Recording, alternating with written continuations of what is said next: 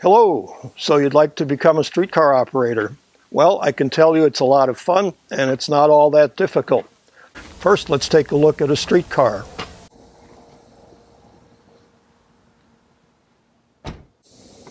This is Twin Cities car number 1300.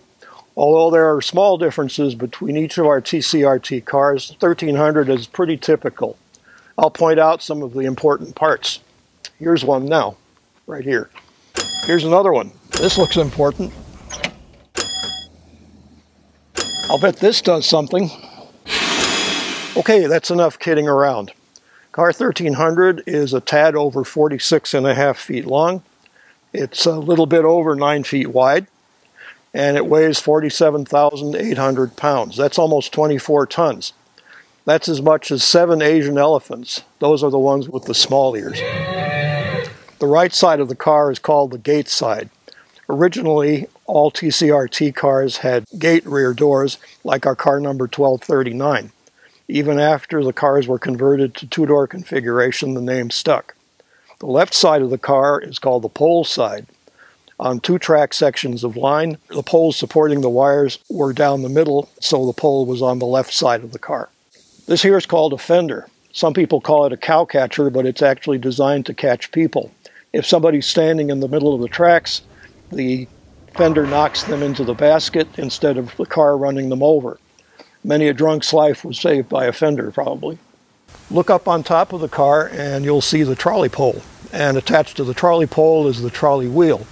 The trolley wheel runs along the electrical line. That's where we get our electricity from. The electricity flows through the wheel, down the pole, through the controller, and to the motors, and then into the rail. We'll have a look at the controller in a minute. This gadget here is called a retriever. The retriever's job is to pull the trolley pole down if the trolley wheel comes off the wire. If it didn't do its job, the pole could get entangled in the wire network. That's not a good thing. The car rides on 2 trucks. Each truck has 2 motors on it, and each axle is driven by a motor. And each axle has 2 wheels on it. Can you tell me how many wheels a streetcar has?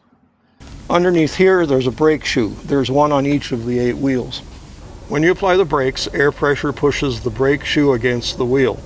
When you release the brakes, springs pull the shoe back off the wheel. It's a pretty simple arrangement.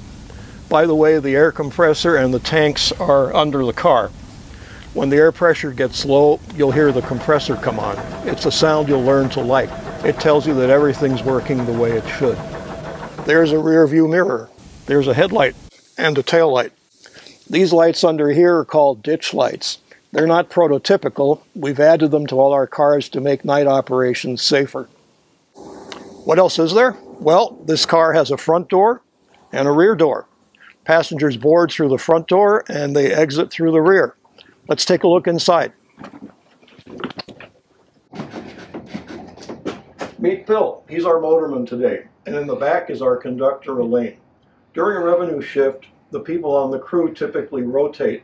Motorman, conductor, station agent, and at Como Harriet, crossing guard. Everybody gets to do every job. All the controls a motorman needs to operate a streetcar are located right here on the front platform. As I mentioned, every car is unique.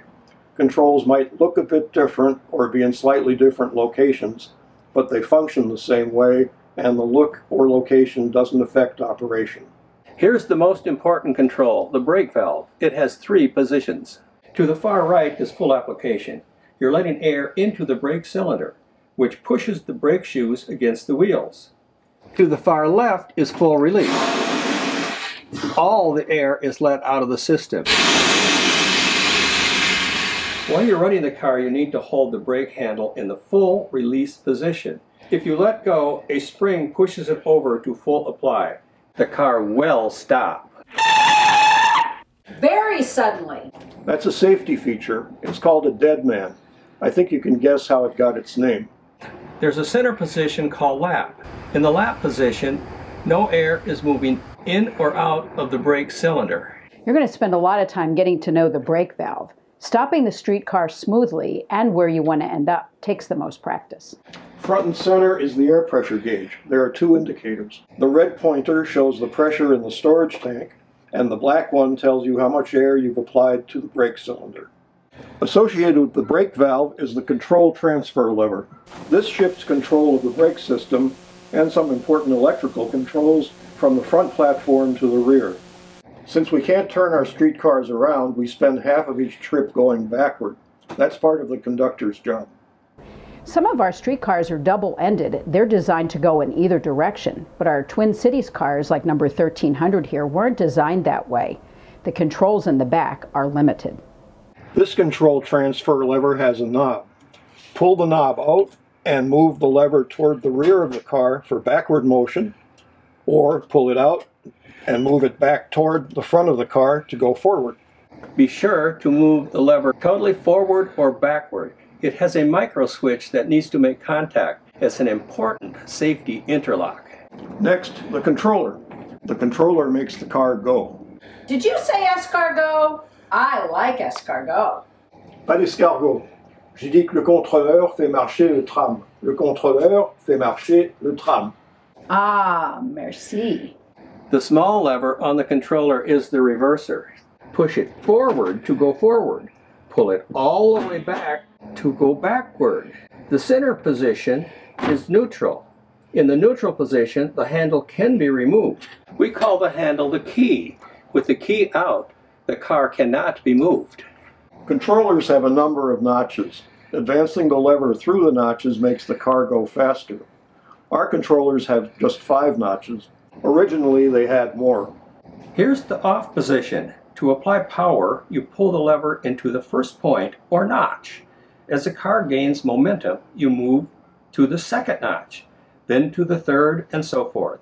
As a general rule, you want to run the car in the 5th notch as much as possible. It's the most efficient use of electricity. Tell them about the quirk. Right. The quirk is, as you move the controller up through the notches, you cannot move it back. You can't go from notch 5 to notch 4. As soon as you move the controller back, the power is shut off. You have to go all the way back to the off position and then move back up. We can't control the speed of the car from back here. We do have switches that turn the motor on and off. The motorman uses the controller to regulate our speed. Okay, brake valve, control transfer lever, and controller. Those are the primary operational controls, but there are a few more things you need to know about. Right, like the controls for opening and closing the doors. On 1300, they're right here on the dash. So there, now you know everything there is to know. Well, not quite. We'll show you how all of this works together in part 2 of this series, Making It Move.